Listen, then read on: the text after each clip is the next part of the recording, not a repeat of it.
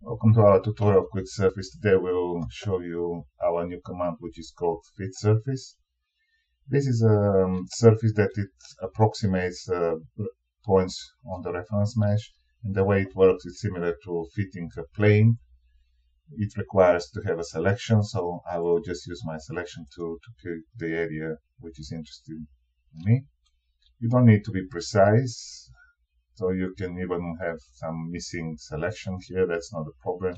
You can also improve your selection using your normal brush tools to get near the boundaries.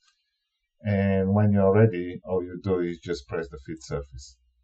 When you, for the first time you start this, the software uses the nearest plane which approximates the surface and creates a surface that goes through the points. Initially starts with the U and V 10 by 10, and the user can play with this and control how many control points he has in order to get closer to the surface. For example, I'll just press 20 in this case, and I can see my deviation.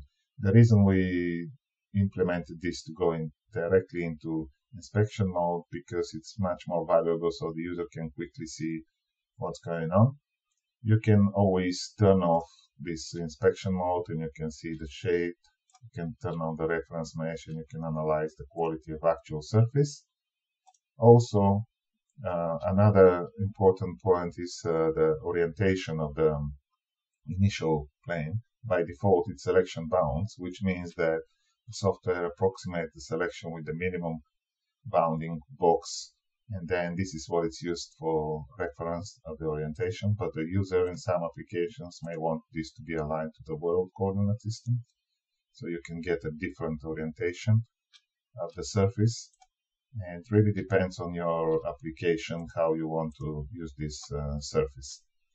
Another option that it is for this surface is how smooth you want this to be.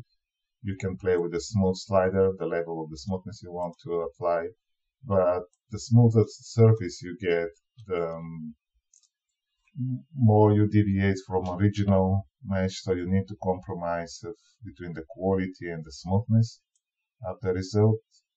And when you're happy with this, you can accept. But there is another option in many cases which the users want, and this is the auto command, which probably you use a lot. The way it works, based on the target tolerance, it starts increasing the number of U and V control points to achieve the desired tolerance.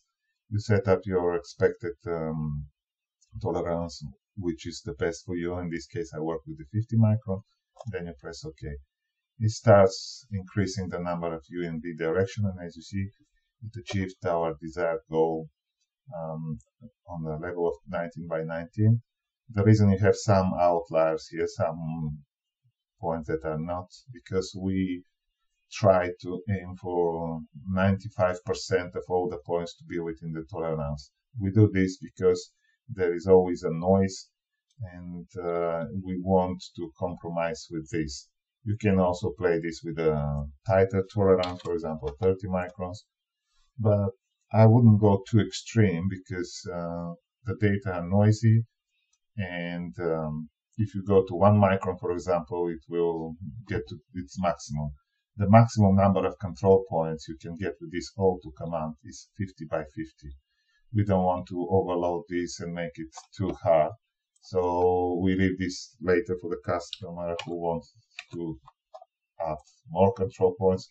But we all know that the more points we have, it's much harder to be controlled and to be used. As you see now, I increased enormously the number of control points in V direction. I'll just leave this as a 26 now. And these are all controls you need to use for the fit surface. When you're happy, you just press OK. And of course, you can just apply this as a normal trim operation with the other surfaces here. I can just select it and use it in a trim command, so I can get this trimmed and used for other applications. And this is what I will get. can Control Z and just and this is my trimmed surface, which you can use later for other modeling processes.